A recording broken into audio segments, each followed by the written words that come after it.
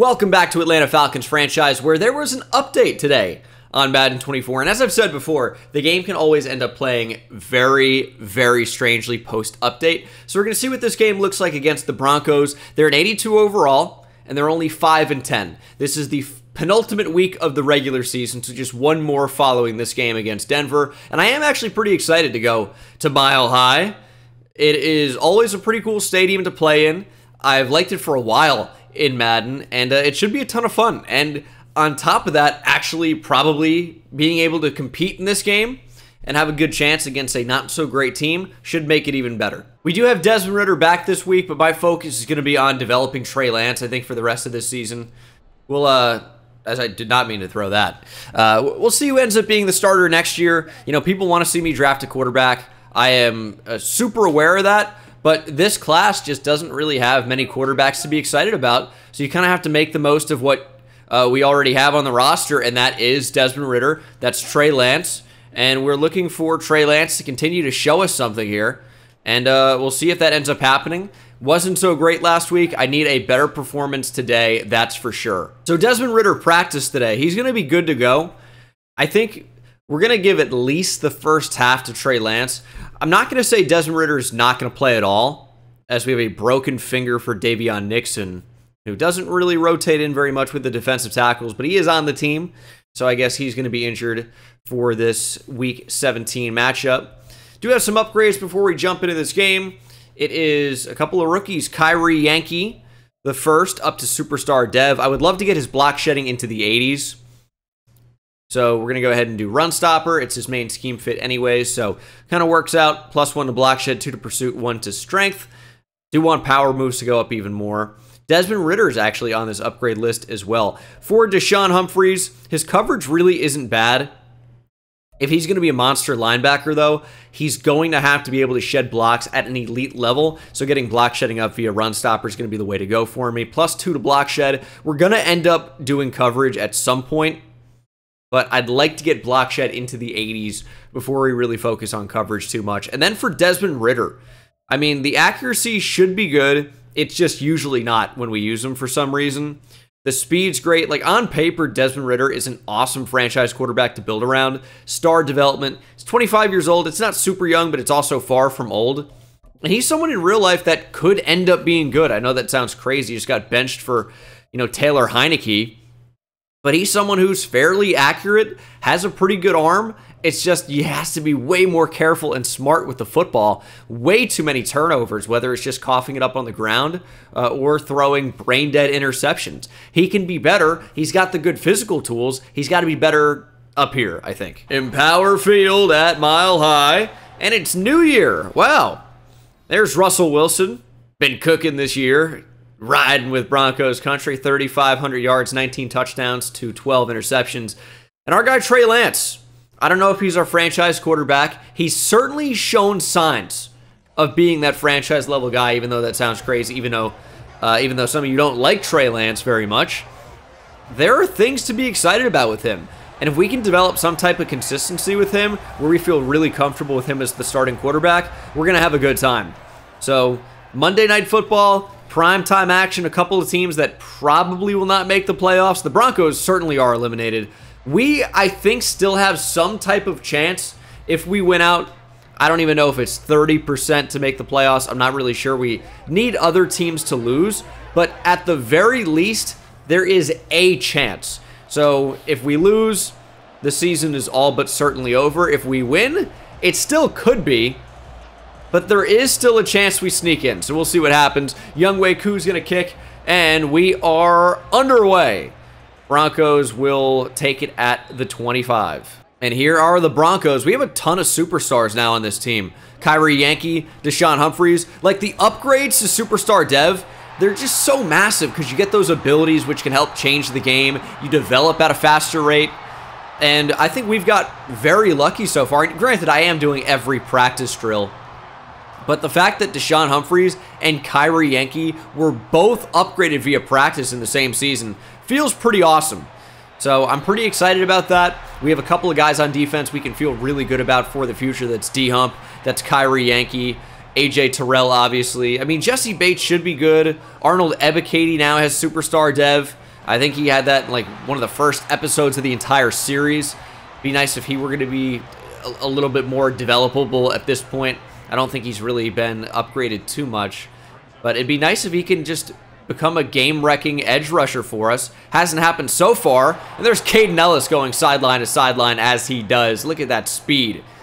He's probably not somebody we can build around. I know he's been so great for us in this franchise series, but eventually we're going to have to start looking at his replacement. He's into his mid to late 20s. He's not a particularly high overall. As the Broncos try a screen, it is completely shut down. Zach Harrison was there, and the Broncos will punt.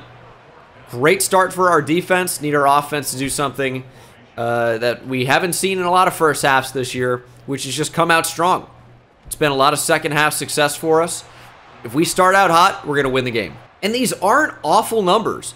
It's coming up on 2,000 yards. Could hit that in this game. 14 touchdowns to 7 interceptions for Trey Lance. He really has been on a roll of late. We've been more careful with the football. He's been more accurate. It's been a lot of fun to play, as this was not known to me that I was calling read option.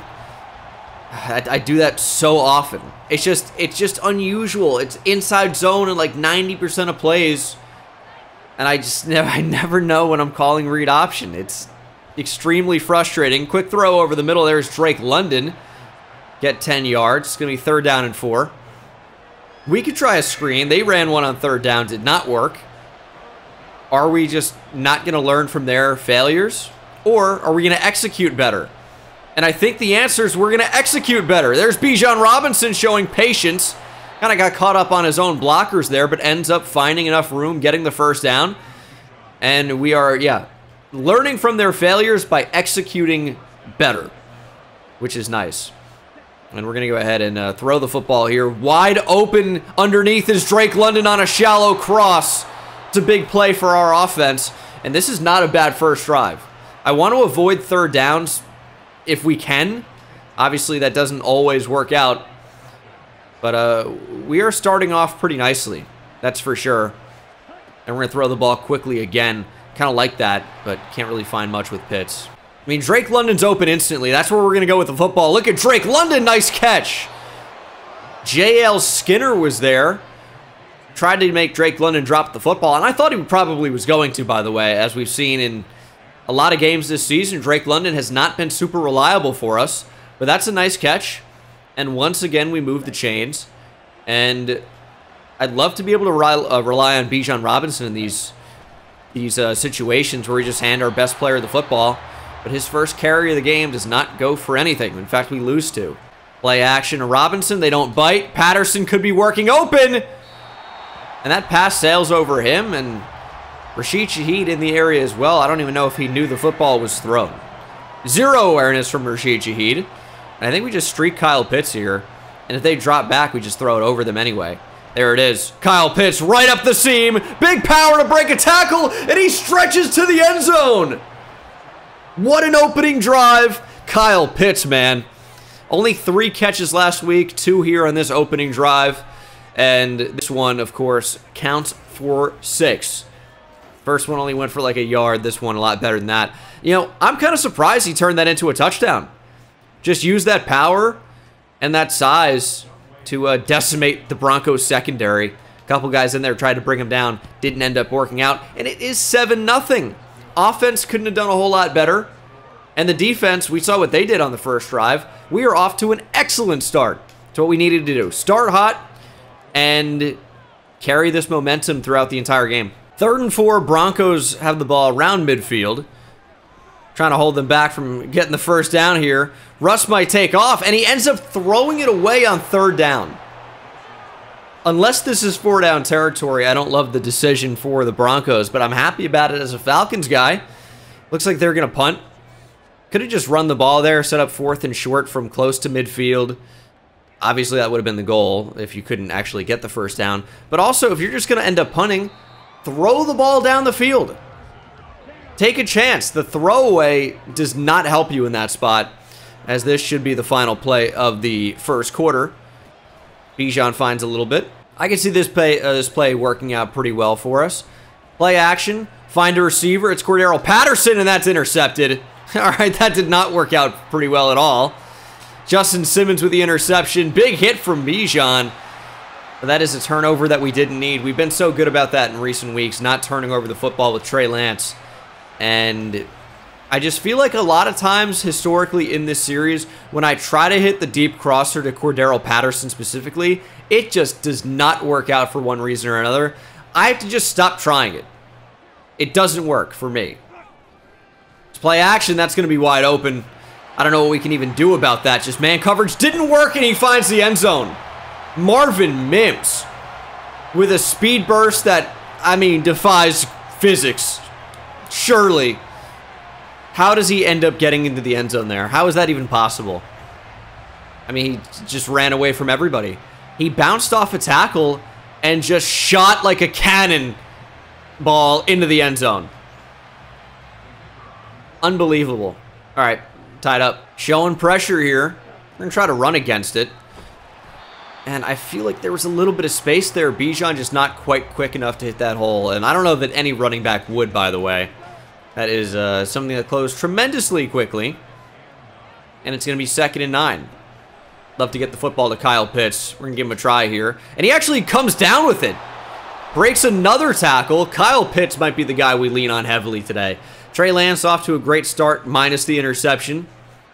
Really makes those numbers look a whole lot worse right now. But he's been very good when targeting Kyle Pitts. And that's just probably because Kyle Pitts is great. But I think we stared at him too long on that play. End up getting sacked, losing 9. 3rd and 19. I think the tight end's open. It's Neil Madsen! Neil Madsen is gone! The rookie out of Utah goes back to the same area. Colorado, Utah, it's close enough, right? I don't know. I want to say like a region, but like the Rocky Mountain area, I guess. Does that stretch to Utah? They got some mountains going on. Either way, you know, I don't know. It's close-ish. Colorado and Utah touch. That's what I'm going for. I don't know. Moving on. What a great play by the rookie tight end, Neil Madsen. 3rd and 11. Defense is playing very well in this one. Russ with just a check down now. They get a couple back, but it's going to give them a couple more yards on a punt. Defense playing great, except for that weird Marvin Mims touchdown. But I'm not really going to worry about that right now. Played a pretty good half. 5 minutes left to go here in the half. I'd love another score. 21-7 would be phenomenal. Obviously, anything better would also be good. And Cordero Patterson has put the football on the ground. That's a 2nd consecutive week. Last week, I guess it was overturned. I'm not dealing with this anymore. You're done. Get me Rashid Shaheed back there or something. I cannot trust Cordero Patterson to return kicks anymore. It just cannot happen. 3rd and 4. Broncos in a spot where they could tie up this game. Russ breaks a sack, finds a receiver. 1st down, Broncos. No. CJ Uzomah has made his way out to Denver. His 4th catch of the game. We're finding out in a hurry that he's a Denver Bronco. Why is this the guy? 4 catches already? Russ might have 6 completions. It's out of control. Absolutely out of control. Shot to the end zone. Jeff Okudah hands on the football. It's going the other way. Let's go. Turnover right back. It's a turnover game so far. 3 in the first half for both teams combined. We, of course, have 2 of them. But Russell Wilson, I mean, perfect throw to Jeff Okudah. Great job. Except that Jeff Okudah doesn't play on the Broncos. Another one hold up there. We going back to Madsen? Why are they not covering this guy? Neil Madsen! Foot race to the end zone! He's caught from behind, but a massive play. Neil Madsen, the vertical threat, dominating. Back-to-back catches on 2 different drives here. Last one going for a touchdown, and this one going nearly for a touchdown. What, like 60, 70 yards up the field? This guy's unstoppable right now. 2 catches for 140 yards. How about another touchdown for Neil Madsen? They called him a bust. Our top pick in the draft, showing why we drafted a tight end even with having Kyle Pitts. They're both having great games. Neil Madsen now finds the end zone for the 2nd time. Massive, massive plays for him. He is completely dominating. Screen.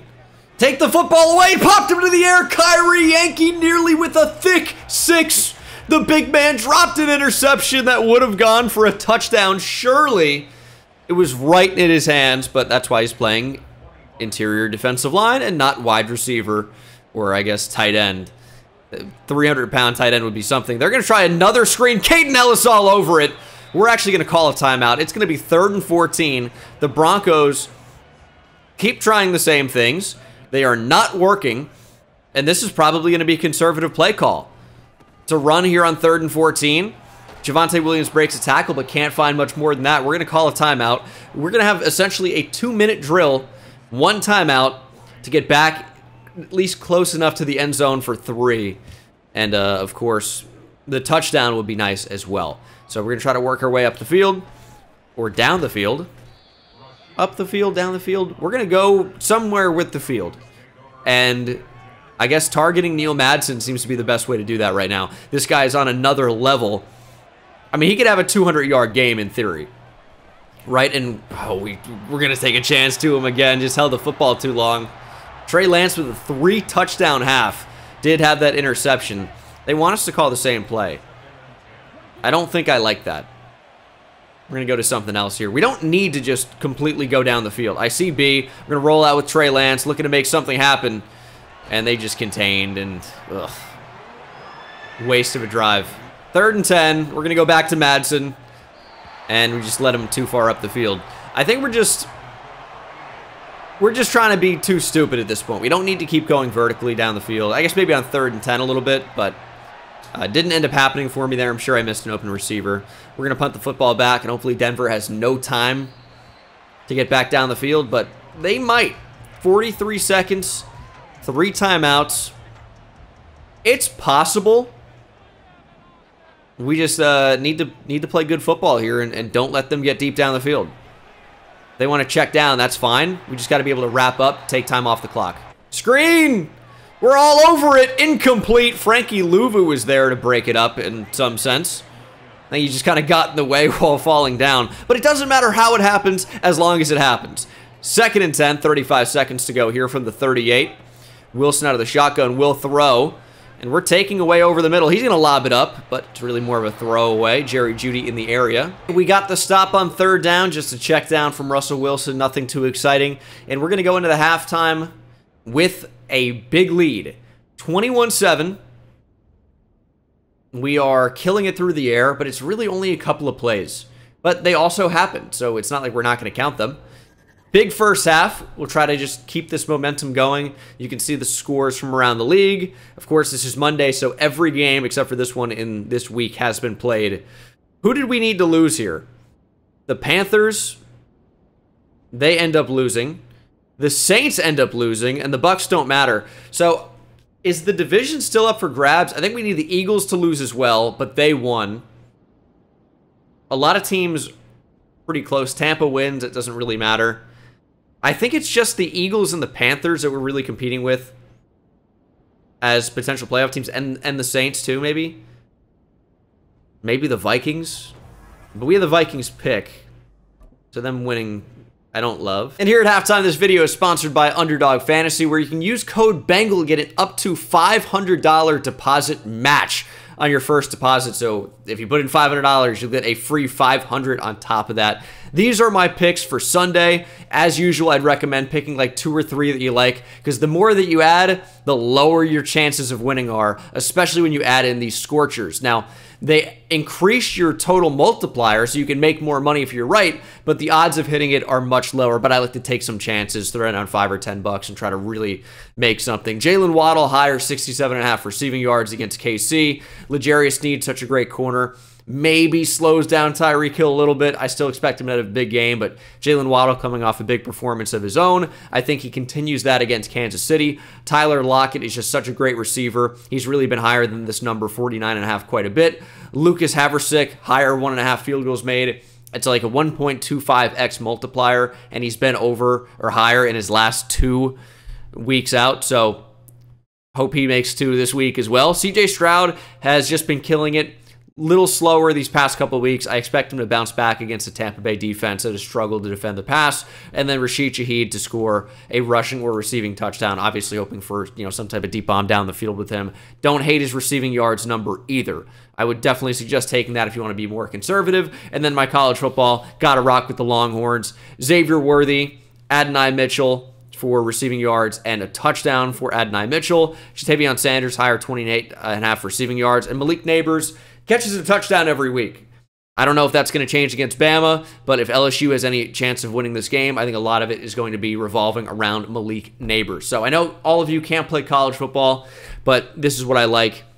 I think Jatavion's number's too low. I think Xavier Worthy's number's too low. Adonai Mitchell's more hit or miss, but I like both of these for Texas for sure. So use code Bengal when you sign up for Underdog Fantasy, and thank you to Underdog for sponsoring this video. Let's get to the third quarter. Start of half number 2. Listen, we have the football. If we score here, it looks really good for our chances of winning this game, but we can't get too crazy. Maybe even another touchdown would let me put Desmond Ridder in this game to see what he's capable of. But we got to be smart, and that's giving the ball to Bijan Robinson, and he has an angle. There goes Bijan, juking back to the inside, breaking a tackle, and right to midfield is Bijan Robinson. Only 4 carries in this game for him. That's going to change in the second half. That's for sure. Nice play, Bijan. 2nd and 8. Oh, it's a ton of space for Bijan. Can we turn this into 6? Not quite. Stopped at the 6. 7 carries now for 66 yards. A lot of 6s flying around. Hopefully Bijan's going to be all right here. 1st and goal from the gun. Madsen is just uncovered.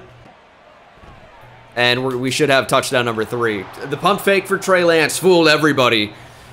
And that's why Neil Madsen finds the end zone for the 3rd time in 4 catches. They're just not really covering him off the line. And we're taking full advantage of it. The rookie having a dominant performance.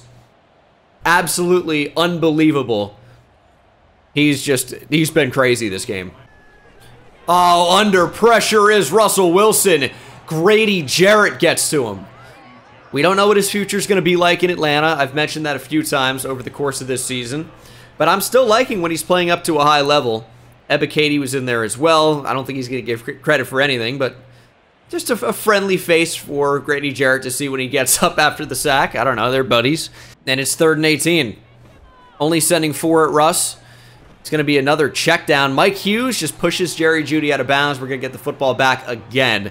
They've been so conservative. 17 attempts for 82 yards for Russell Wilson. And I get that it's 4th and 12 from your own 23. You kind of have to punt. But you're also down 28-7. How many more possessions do you realistically have? Especially if we're going to run the ball like we have to start this second half. Like, you're basically asking to lose. Working off play action on 2nd and 3. George Espinosa's open, but so is Kyle Pitts. And the tight ends are just crushing the Broncos. They have absolutely no answer right now for Neil Madsen and for Kyle Pitts. And we might, shoot Madsen up the field vertically again. See what he can do. Here's a shot to the end zone for Madsen. It's touchdown number 4. What a breakout performance from Neil Madsen. They called him a bust. They hated this pick. And now he is single-handedly dominating the Denver Broncos on primetime as he goes back to the Rocky Mountain area. It's close enough, right? I think you'd call Utah Rocky Mountain State. At least gets across the top there. I looked at a map. I still feel like it's pretty good. And listen, I know a lot of you have been asking about the GeoGuessr videos on my channel, Gene Dangus, link below, and also on my channel. I just haven't had the time. Same thing with the MLB The Show channel. I know my Reds series were in the World Series, and the World Series just ended yesterday as I record this. So it's kind of now or never. I'm just focusing on the main channel right now. I'd love to at least finish this season. It's going to happen, I hope, at some point, but I don't have a precise date on that yet. So that's that update. If you're interested in watching for potential updates on my other channels, that's what's going on. Oh, that's going to be bad. That's going to be bad. There goes Javonte Williams. Terrell drags him down. Okuda there as well. Frankie Louvu injured on the play. Anything that could have gone wrong in that play seems like it did. Big time injury. It's going to bring Zach Harrison back out. John Graves back out onto the field. It was back from injury. So he can't wrap up Williams. Neither can Okuda. It's another first down as Javonte Williams goes over 100 on the game. That's really been the only thing that's worked well for them. Our coverage has been good in this one, and Russell Wilson's just been incredibly conservative. There could have been things that have been open. I really haven't seen too much down the field, but the one thing we can't seem to stop right now is Javonte Williams. Had like a whatever first half, but he's got it going a bit here in half number 2. But it's just going to be too little too late, I think. 35-7, nearly to the fourth quarter here. Again, as I mentioned earlier, how many possessions, how many snaps do you have left? And that is an interception. It's going to be one fewer possession as Mike Hughes just steps in front of a slant. And we have the football back again. Another turnover in this one for Russell Wilson. And that's at a time you could not have one. You worked down the field. You needed a touchdown to get back in this game. And just not open. Russell Wilson doing what I do sometimes, which is just predicting that it's going to be open, trying to throw with anticipation. It did not work. And I've been on that end of that as well. That is the end of the third quarter. We are looking at 3rd and 6. Just running the football. Just trying to take time off the clock. That's pretty much it right now. We should be able to win this game. And I know it's like tank for the draft pick. Just tank for the draft pick. I'm trying to win every game that we play. It's pretty much what it comes down to. And especially when we could potentially still be a playoff team, I'm working on it as we can't find Drake London. Either way, though, punt or not, Trey Lance has been phenomenal. Just targeting Neil Madsen in this game. Trey Lance with 5 touchdowns. That should surely be a penalty. Don't worry about it. But 5 passing touchdowns for Trey Lance. Bijan's had a great game on the ground on, a minimal amount of touches overall. But we've just dominated in this one. Post-update, it's feeling pretty easy to beat this Broncos team in a submission. But it is also the Broncos. That's something to keep in mind, at least. Football comes loose. Williams picks it up after the fumble. Legs taken out again. It's a pretty quick recovery from Javonte Williams, who coughed it up. His 4th catch of the game. Thankfully for the Broncos, they keep the football. I don't know that it's going to do much for them. But they got to stop. Just we took more time off the clock, and that is not in their favor right now, as that pass is dropped. And Lloyd Cushenberry, the starting center, injured on the play. Oh, broken tackle. Cortland Sutton, legs taken out. I'm fine, though. Just take more time off the clock. If the Broncos score a garbage time touchdown, congratulations. I think what we're going to end up doing is take Trey Lance out of the game, put Desmond Ridder in, and see what Ridder can do with this 4th quarter. Broncos with the ball on the 1. George Elliott, one of our goal line off-ball linebackers into the game, the undrafted rookie free agent. He comes around to get at least an assisted tackle on that, as Eric Rushing, the rookie out of Utah, Neil Madsen's teammate from a year ago. We looked at him in the draft, ended up not drafting him, just didn't need another running back. He was stuffed, and so is Javonte Williams on the next play. 3rd and goal, 4 minutes to play. The Broncos keep trying to overpower us, and we are not to be overpowered right now. 3rd and goal from the 4. They're going to try to pass, and that is wide open in the end zone. Touchdown. Probably should have tried to do that already. Broncos with the score. And as I mentioned earlier, I think it's just going to be too little too late for them. 35-14. Maybe you try an onside, maybe you don't. You probably just can't get back in this one. They are going to try an onside kick. I guess they're still in this, as George Espinoza, the rookie fullback, recovers. And we should just be able to kill clock here. Starting from the 36, Desmond Ridder back. For the first time in a long time, may have conceded the starting job to Trey Lance. He'll get at least some opportunity here. 2nd and 1, going to work off play action. Look to throw with Ridder down the field, finding an open Drake London. Broken tackle, another touchdown. Ridder's first throw off the IR goes for a touchdown to Drake London. His first in a long time. Well, they were obviously ready for the run. Play action just completely shut down their defense there. Drake London gets absolutely wide open, and Ridder hits him. I think anyone could make that throw, but you still got to make it. Ridder goes out, makes it 42-14, and we have thrown for like 300 plus yards. We're, I think, close to 400 yards total as a team today. 426 total yards. Just a dominant performance. That's wide open. CJ Uzama again. This guy's unbelievable. Throw over the middle. Nice hit by Deshaun Humphreys. Judy just kind of turned his back to him. An interesting way to take that hit. Just his 4th catch of the game. And there's just over a minute to play here in this one. 42-14. A great game from us. As Humphreys is there again. This time causes an incompletion. Man, he's a fun player. This is a really, really nice draft class from us.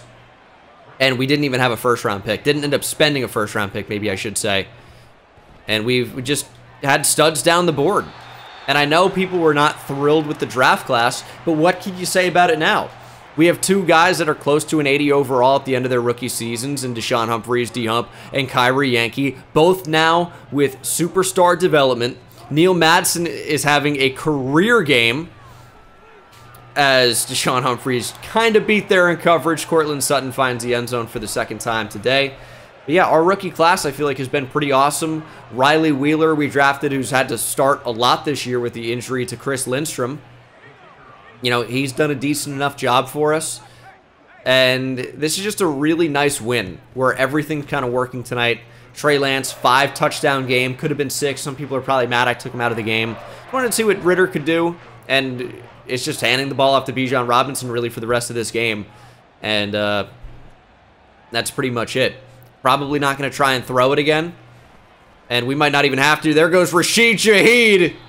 He's just probably going to be our primary returner now. I can't really keep sending Cordero Patterson out there.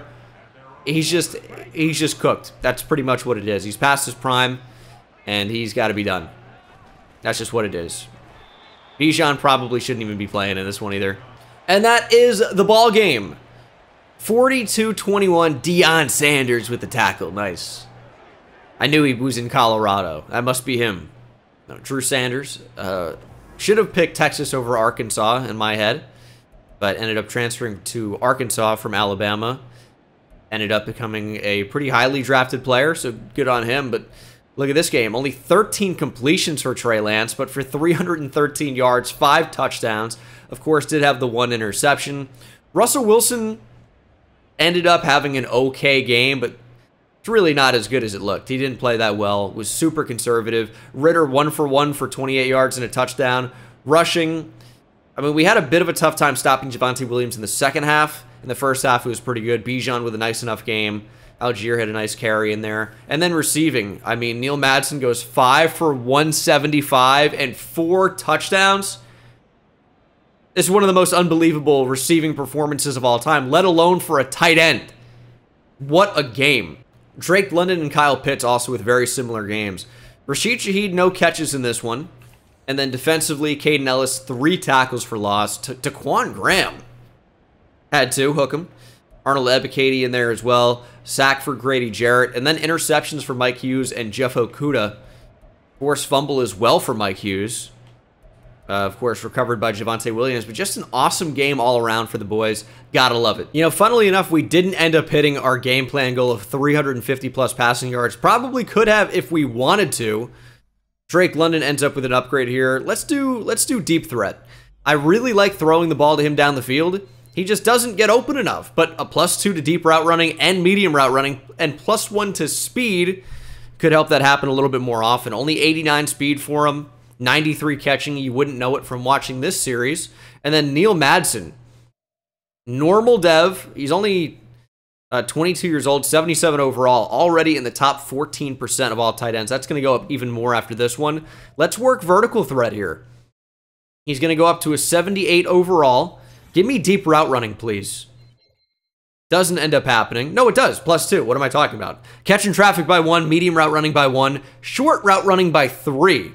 I like quite a bit. That goes up to a 75. Now he's in the top 12% of tight ends. He's the number 25 ranked tight end, and he's not even our starting guy, but obviously does end up playing a lot. And I don't even really feel like we forced him the ball this week. He just got open a lot. Now we got the Jeff Fisher record, 8-8. and of course have to play one more game. So we're going to see if we finish above or below 500 next week. But how do we not have an upgrade challenge for Neil Madsen after that one? Absolutely disrespectful. He had like maybe the best receiving game for a tight end in NFL history. Right up there. Has to be. Has to be. But they're like, nah, normal dev is fine. Disgraceful. Disgraceful. Did he end up getting Offensive Player of the Week? He sure did. I mean, he was unbelievable. Mike Hughes also Defensive Player of the Week is really nice. But yeah, just a little bit disappointing. He had an insane game. Not really a ton to show for it. But if you guys are ready to see what happens next week, we are 8-8. Panthers also 8-8. As the Bucks, we know, advanced to 4-12. This is what the playoffs look like right now. Panthers are the 7 seed. Eagles number 6. So basically, here's what happens. If we win and the Panthers lose, I think we're in. I think it really is just as simple as that. Win and in. Lose and you're out. Eagles are 9-7. We, in theory, could catch them as well. But the Panthers have the same record as we do. Vikings also 8-8. So it is going to be a battle to see which of the remaining NFC teams work into the playoffs. Neither the Giants, Packers, Eagles have guaranteed spots yet somehow. Panthers, Falcons, Vikings, all in it. If we lose, and a lot of teams lose, there could be some chaos going on. But not for us. We're going to be out of the playoffs. We have to win. But that's next episode. Thank you guys so much for watching, and I'll see you in the next one. Take it easy.